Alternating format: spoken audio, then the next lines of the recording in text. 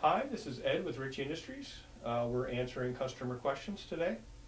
Had a question come in. A customer had purchased 3 waterers, recently installed them.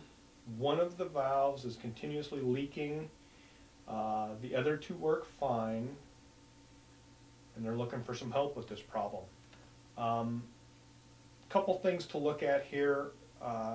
Check the pressure at each of those units.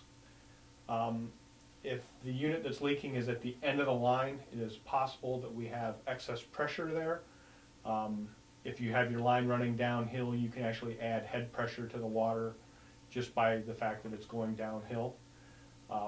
If that is deemed to be a problem, we have a pressure reducing valve available, part number 18649. Another thing to check on that would be possibly some contamination, some sort of grit, sand, dirt, maybe something like that that got into that sealing area between the valve rubber and the valve seal. Check that. If neither of those options are going to work for you, please give us a call. Our number here is 1-800-747-0222, and we'll work through some other options for you on those. Thank you very much.